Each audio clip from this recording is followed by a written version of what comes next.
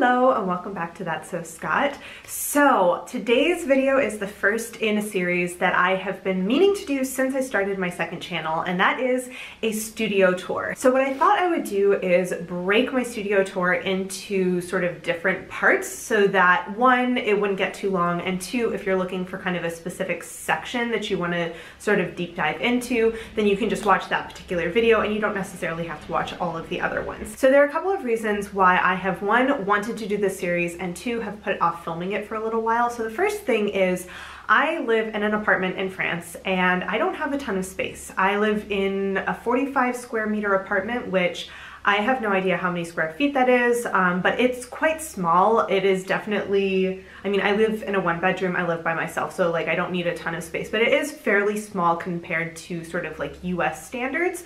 So I have had to figure out some ways to creatively use my space. And so I thought it might be interesting for anyone who is looking to start sewing but doesn't necessarily have a lot of space that they can dedicate to it, to show you how I've sort of built up my studio over time. Obviously this did not start out being as like comprehensive as what you're gonna see. I have over on my first channel on Sunshine and Stationery, I think I have a video about getting started, and that kind of runs through the stuff I bought to initially start sewing, which was basically an ironing board, an iron, a sewing machine, some shears, obviously fabric and needles, and some thread. Like that was kind of the basics. And I've now been sewing for almost 3 years. I've been sewing consistently for almost 3 years now, so obviously in that time I have built up a bit more of a stash. So that was one of the kind of first things, was sewing in a small space. The second reason that I have kind of been putting off filming this and why I finally am going to do it now is I had some things about my setup that I wasn't like super happy with, and a lot of this has to do with the fact that I have been sewing for a little while, but when I first started I tried to just get sort of the basics of what I would need and make do with whatever furniture I had, and you know, kind of work around whatever was already in my apartment. And now that I've been sewing for longer, and now that this is like very clearly kind of a forever hobby, well, I shouldn't say very clearly, it's probably a forever hobby. I mean, anything I get this like into usually sticks around. Even if I stop doing it for a couple of months, I'll come back to it eventually. So it's something that I have finally sort of given into the evidence and really sort of invested in some things to make my studio more functional, especially in a small space. So one of the big things that we're going to see is, and this is actually the topic of today's video, which is my sewing machines and kind of the table setup that I have, is I initially, obviously when I started, I had one sewing machine. I now have three, two of which I use kind of a lot, and the third that is sort of a backup and that I also use for specific other things. I'll show you those in a sec. But initially when I got my second machine and then the third machine, I didn't really have another place to put it. But what I ended up doing is I used to have a TV. I never watched it. I'm of the Netflix on my iPad generation, and so I just watch stuff on my iPad or on my laptop if it comes down to it. And so I eventually donated my TV to a friend who had someone else that they knew that they needed it, whatever. And I had this TV table, and I was like, well, there's no point in me buying another table. I might as well use this one. So I basically had two sewing machines set up on this long, narrow table that was too low for sewing. It was honestly about 4 or 5 inches too low, so I had to kind of hunch over. And it wasn't quite big enough to, like, I could fit both machines, but it wasn't super comfortable. And so finally, at the beginning of I'm actually currently on holiday from school, so at the beginning of my holidays, I went ahead and I got a sewing table that I have been eyeing, and it came during my holidays because I was one of those, I needed to be home to pick it up, I needed to have some time to put it together and all of that kind of stuff. So now I actually have a setup that feels very functional. It does mean that my living room basically looks like a sewing studio, which I'm not mad about, because if I ever have people over, it's a maximum of like 2 other people. So like there's still plenty of place to sit and all of that. So yeah, one thing I will say is I am going to do my very best to film all of these episodes like over the course of today so that there is more continuity, so you will kind of see a similar setup and everything. And I didn't clean up. I have been just like I hadn't been sewing for a while because of like work and stress, and I am now sewing again. And so when I am in a sewing kick, things tend to sort of explode and there's piles everywhere. So I figured this is honestly the way that my apartment has been for the past like 3 or 4 days when I've been like really sewing. I mean, I've been sewing for a couple of hours each day. And when I say sewing, that could be actually physically sewing, that could be hand sewing, that could be cutting out projects, that could be assembling patterns, like all that kind of stuff. But it is kind of chaotic. So I figured I would show you what it looks like when I'm actually working. I do clean it up periodically and put some stuff away, but for right now, like everything is kind of out and about. So without further ado, the first part of the studio tour are my machines. So as I mentioned before, I have 3 different machines. I have the first machine that I brought, which is a little brother electronic machine. It was honestly just the cheapest machine that I could find that was a brand that I knew and trusted, and it honestly worked really well for me. The problem is that I sew kind of a lot, and it wasn't sturdy enough for heavy duty sewing, and it really was not designed for as much sewing as I was doing. So I eventually I was kind of looking into getting a second main sewing machine, but between getting the second main sewing machine and getting my first machine, I actually got a serger because I wanted to dive more into knits. And I also did use, so if you only have one machine, there are definitely ways where you can finish your seams just using a sewing machine, and there's like a zigzag finishing stitch that you use a special foot to do. And I was doing that initially, but I grew up with my mom sewing, and my best friend's mom also sews. And so I was around sewing machines, and I kind of, even when I got back into it as an adult, I had sort of a base awareness of like the different types of machines and their different functionalities and all of that kind of stuff. And my mom has always had a serger. I've always like been able to use a serger when I was doing sewing stuff. Like it just is one of those things that I know about and have used before.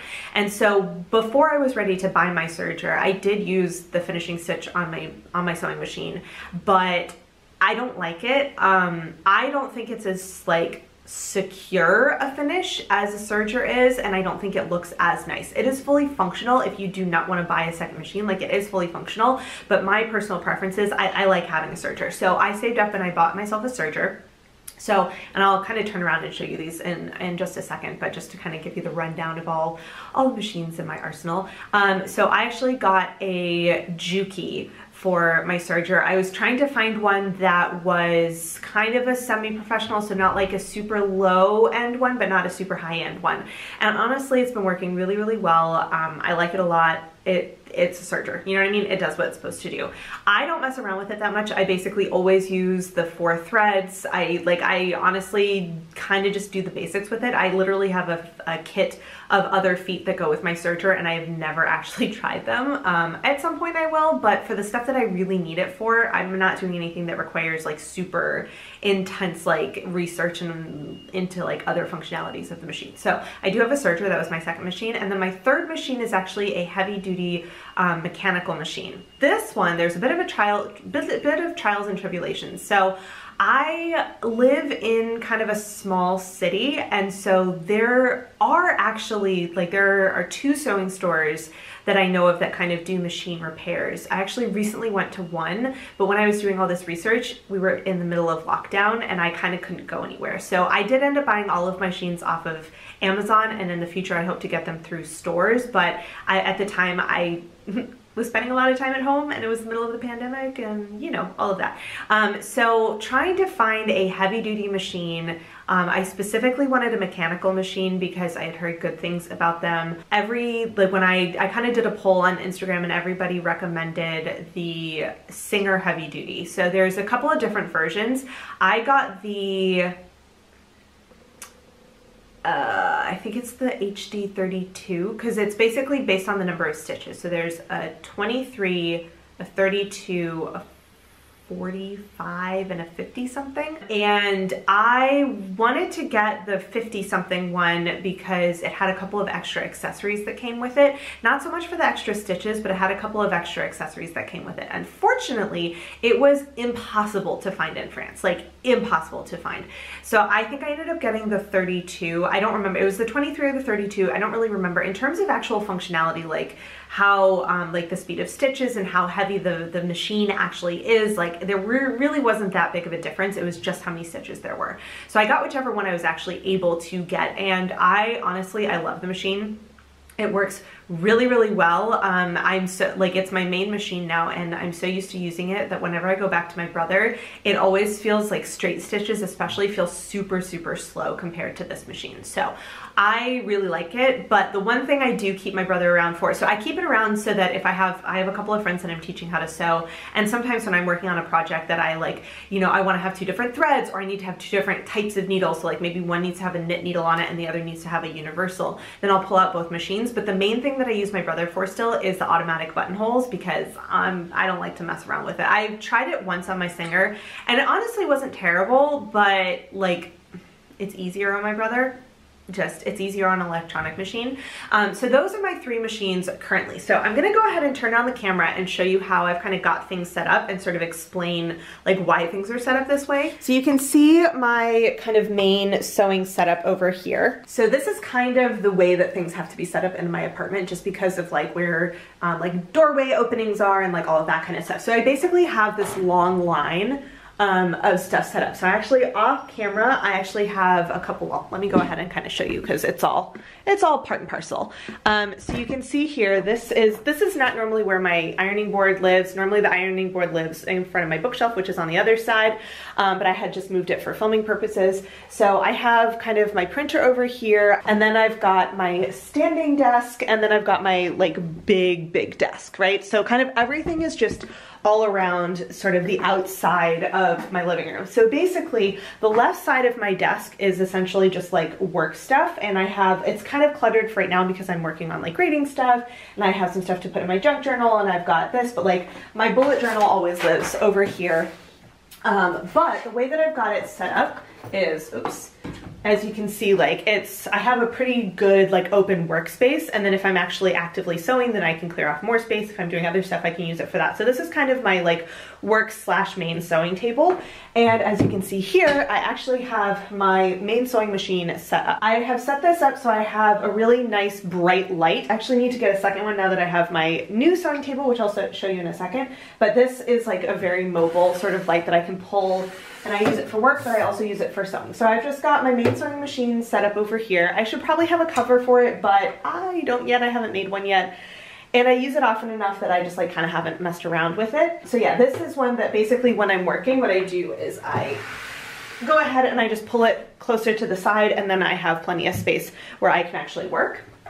So this is my Singer heavy duty. And then over here, we get into like really dedicated sewing stuff. So this is my new baby. This is my new table. So let me go ahead. I've got an embroidery project I am working on. So let's just move that over there. So I have got this sort of set up, and actually this is relatively new.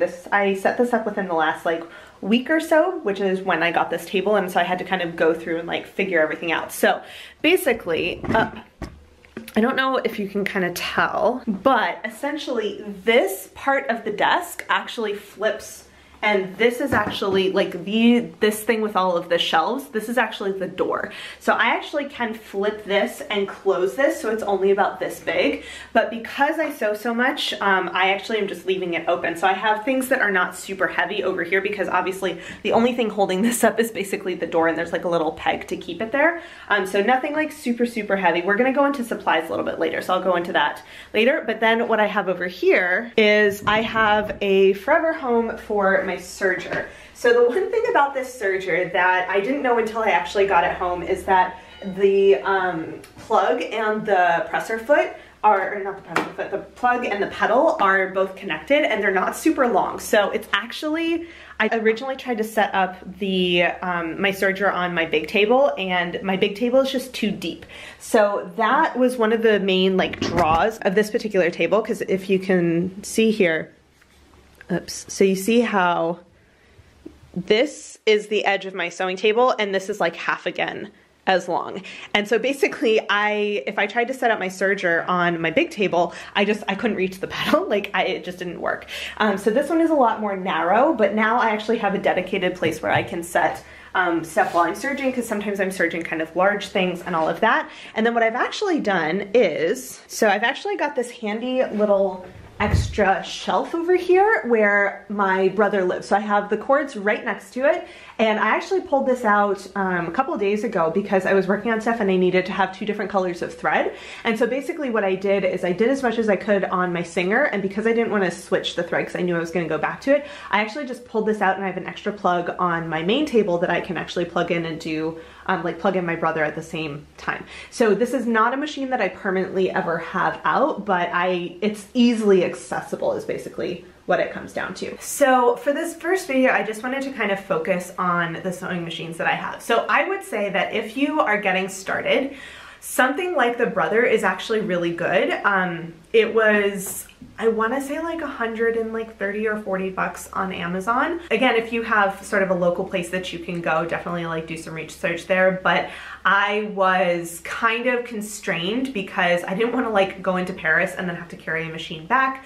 It was like when I was first starting out, I just didn't know where to even look for machines. So for the first machine, I went to Amazon straight away just because I knew I could find something there. But I did go through and I did pick one. So I'm pretty familiar with things like basically Brother, Singer, and Pfaff are the ones that I'm the most familiar with. Obviously growing up in the US, those are kind of the machines that I have heard the most about. Now that I'm over here in Europe, I've heard of more like other ones. So for example, like Bernina, Janome, and JUKI are ones that I've heard a little bit more over here. But for my first machine, I went for a brand that I kind of knew and trusted just because I didn't really know how else to pick.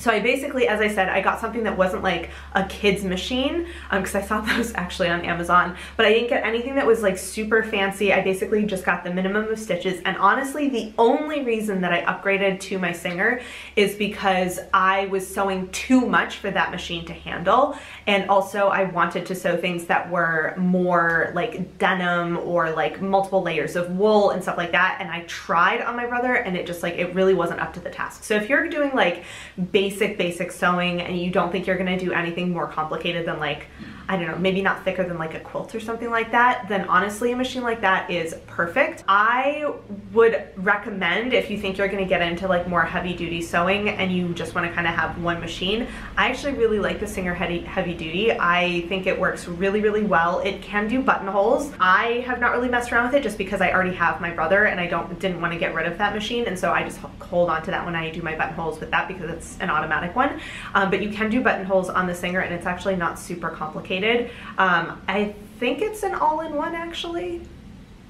It might be an all-in-one. I haven't really messed around. There's some extra settings you have to do because it's a mechanical machine, but I think it's actually an all-in-one buttonhole. And honestly, it works really well. It's nice and strong. I do have a couple of times where I've had some small issues. I'm thinking specifically, I was making a bag where I had to go through cotton webbing and like 4 layers of maybe like 5-ounce denim, and there were some points in the cotton webbing that my needle was like very unhappy with going through. But other than that, it has been working really, really well, and I made a wool coat on it, I've made bags on it, like it's held up really, really well. And I want to say it was like maybe 200, 250. I don't even remember exactly how much it was because I got it a while ago. I specifically remember my first machine only because I did a video about it on my other channel. But for this one, I think it was between like 200 and 250 euros, I think. And then for the serger, as I said before, you don't necessarily need a serger. I personally really like them. I'm actually, with the kinds of sewing that I'm doing and with like how into sewing I am, I'm actually starting to look at doing some research to eventually, and this is like down the line, like obviously I kind of need more space, but down the line I would eventually like to get a higher end electronic machine that can do some that might have some other cool features, and also potentially a cover stitch machine. I don't need either of those machines, and it's not like a rush for me to get them, but because I do so much sewing and because I like it so much, I would like to have some of the functionalities that those machines offer that mine just don't have. But in terms of the stuff that I do, I actually really like having a serger. I find it to be super, super useful. I use it for both sewing knits, but also for finishing seams. I do have some things that I finish with French seams and all of that, but depending on the kind of fabric, sometimes I don't want French seams, and I just like how nicely the serger finishes them. I actually also, so for anything that I sew, I try to get matching thread, but for my serger, I actually saw this, who was it? I think it was actually Mac Makes Space. I'll try and link her, her Instagram down below. Like 2 years ago when I was first looking into the serger, she had actually posted something that I think she found from someone else, that if you want to try and reduce the amount of serger thread, because obviously if you have a serger, you have to get 4 spools of the same color of thread because of the way it works. And so her recommendation that she had found from somewhere else online was to like reduce the amount of spools that you would need, and to get the most functionality out of it, basically recommended beige, gray, black, and blush pink. Now, my pink is like straight up pink. I was trying to find, I don't actually have that many places that I can find like a huge variety of serger thread, and so I was, it was a little tough for me to find the blush. So mine is actually just straight up pink, which I'm fine with, it's whatever, but I actually only have those 4 colors, so I basically have 16 spools of serger thread that I use for all of my projects. And it's been serving me really well. Like there are obviously some things that it shows up a little more than others, but like honestly having those, like I've done white fabric with the beige thread and it basically blends right in. I've done like navy and burgundy with gray thread and it blends right in. Like it's honestly super, super handy to have that. So I will link her Instagram down below. She has, I don't know if she's doing quite as much sewing now, but she probably has highlights and she's got some really, really great tips and tricks. Even for things like serger maintenance and stuff like that, she's got some great tips, but that's actually how I decided what colors of thread to buy for my serger, and it's served me really well. So that was actually a really nice, like that was a consideration for me, because obviously thread can get really expensive, and I use serger a lot, but I don't use it all the time. And a lot of times if I'm buying like really random colors of fabric, I don't necessarily, like I'm not going to need 4 spools of thread of that particular color, but I've been using the same 16 spools of thread since I got my serger probably almost 2 years ago, and I still haven't run out. I'm probably at the point where I need to buy more black and gray, because those are the 2 that I use the most, but like that has been actually really, really great. So I personally find the serger to be really, really helpful. It's not necessary, but if you are like really into certain types of sewing, it can make a huge difference. So that is the end of part 1 of my studio tour. If you have any comments or questions about machines, let me know down below. If you have any recommendations specifically for kind of mid-range electronic machines that you can get in Europe, and or cover stitch machines, because honestly it's kind of hard to find stuff on cover stitch machines, let me know, because I'm starting to do some research. Like as I said, this is down the line, but I'm starting to do some research. So if you have a machine that like you love and use all the time that you think I might be interested in researching a little bit more, let me know down below. But yeah, that is how I have set up my machines in my small apartment, so that they're all easily accessible, and the ones I use the most are kind of just like always on standby. So that is all I have for today. I will see you in my next video. Bye.